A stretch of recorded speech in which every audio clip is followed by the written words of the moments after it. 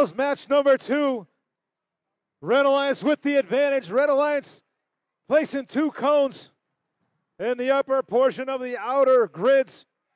1073 force docked and engaged, while Red Alliance docked and engaged as well.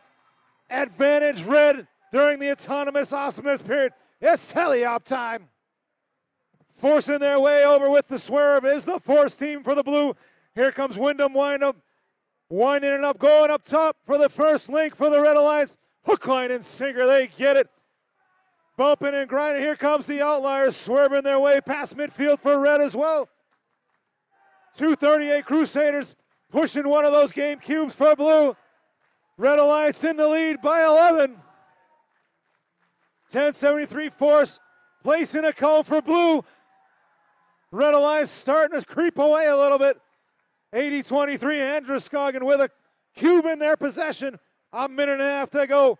Remember, if red wins this one, they've won the Granite State District event. 238's Crusaders trying to make things happen while the force team placing a cone, and tough break for blue as it falls to the floor. Here come the Outliers with another cone. Lining up, it's balancing ever so slightly. Completing the top row for the Red Alliance is the Wyndham Windup. Blue Alliance trying to come back. And placing one down on the low row is the Androscoggin Argonauts for the Red Alliance. We're down to 50 seconds in the round. Androscoggin trying to play some defense on 238. As 1073 force drops one to the floor. We're down to the last 35 seconds. Crusaders trying to pick up one of those cones for the Blue Alliance. We're down to under half a minute to go. Red Alliance with a hefty lead. Blue Alliance needs the end game points to force a third round. We're down to 15 seconds. Red Alliance so close, and docked and engaged is the Red Alliance. But wait, here comes the Blue Alliance.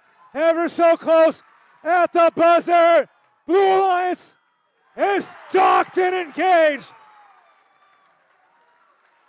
What an amazing end to finals match number 2.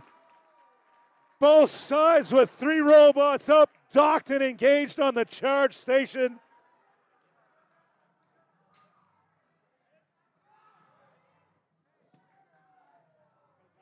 We'll get your official results in just a moment.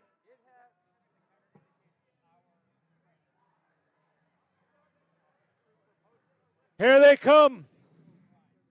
The winner of the Granite State District event is the Red Alliance.